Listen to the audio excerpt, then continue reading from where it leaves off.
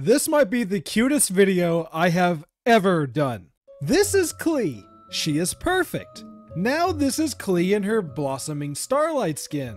Words cannot even begin to describe this. Hello everyone, I am Sakai Samurai, your guide in the world of Teyvat, and today we're going to be taking a very special look at Mondstadt's favorite arsonist, and how she is just flawlessly flexing an immeasurable drip in her blossoming starlight skin. Klee's new outfit displays her with a soft fabric dress, her small buckled shoes, and her dark brown little gloves, all topped off with a pointy mage's hat, all embroidered in intricate designs and patterns. This unique little outfit is a special exquisite dress that is only brought out during the biggest of occasions, with this description also noting that she only likes to wear this during important quote-unquote performances. And knowing Klee, I can only imagine what these large-scaled performances actually are. Regardless, this may be one of my favorite outfits in the whole game. Aside from jeans.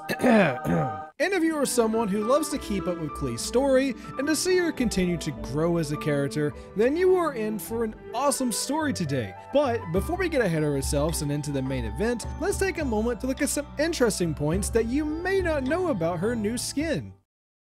First and foremost is its name, with it actually having several different meanings in different languages. While it may be Blossoming Starlight in English, her name can be translated to cream flower and starlight candle in Korean, which is just slightly different from her skin's description, with it reading out that her outfit resembles cream flowers and scarlet candles. And while the other languages changed the name slightly, her Vietnamese translation has a meaning of flamboyant fireworks. Lastly, this skin is also meant to resemble little Klee evolving as a character, with her mother being a powerful adventurer and alchemist and even a mage, with little Klee already showing signs of showing great power growing within her. This dress represents her transition from being the tiny little spark knight of Mondstadt to flourishing into the red velvet mage. And with that is a story. One afternoon after arriving in Mondstadt, Kaeya and Klee found themselves having a small chat as they watched the windmills turn in the distance.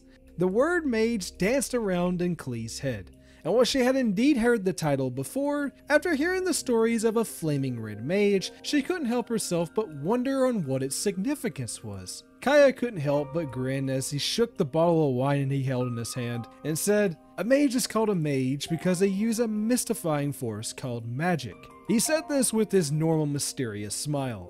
But the most important thing for a mage to think about is how to use the awesome power of their magic. He would then go on to remind Klee that the red mage that they had spoke about was a legendary hero to the people, and that years ago she had used her magic to fulfill the wishes of those around her, helping people for the good of her heart and to give to those in need.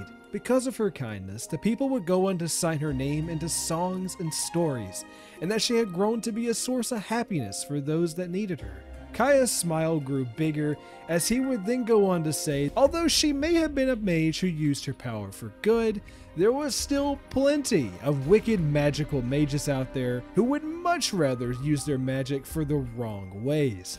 Instead of trying to better the world, they would rather see people sad and upset, just like the mage that had casted these spells onto them had felt.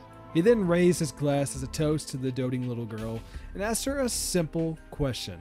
So, Red Velvet Klee, how do you plan to use your magic? The reflection in the juice in Klee's glass showed her powerful warm smiling getting even bigger. "Klee wants to make everyone happy," she said with joy. But the moment she had said those words, she had realized the complexity of something such as this, and that people who are sad in this world surely are sad for a reason, and that she had wondered if a forced smile brought on by magic would be an even worse outcome than tears itself. Klee's childish mind quickly worked this problem out, noting that instead she could just use her magic to solve everyone's problems for them. She went on to say that she could cure them from being sick, or that she could use her power to solve everyone's money problems, and that she could solve world hunger by letting everyone eat fish every day for every single meal, and that everyone could finally be happy and play all day long. After she went on exclaiming this, Klee then found herself again, lost in thought, realizing that still that may not be enough. Looking up at the bright blue sky, and after a small pause, Klee would continue by saying, I want to hear everyone's wishes, and save them, and use my powerful, amazing magic to give everyone the happiness they want the very, very most. And after saying this, Klee knew in her heart that a true smile was born out of happiness. After all of this being said, Kaeya was stunned. His face shone complete disbelief at the wonderful words and the sheer passion this little mage had within her.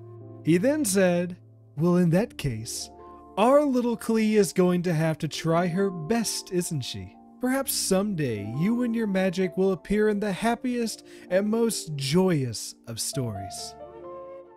And that was the story of Klee's Blossoming Starlight, a heartwarming showcase of her immeasurable joy and innocence, all wrapped up in a fantastic skin. And with that being said, how fast did it take for you to buy this?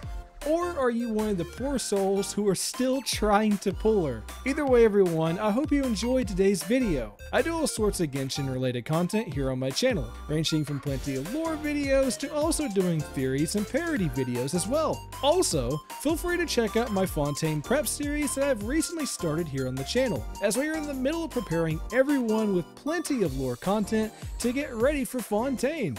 If you liked today's video, give me a like, and if you want to see even more from me, feel free to subscribe today. Regardless everyone, I shall see you all in the next video.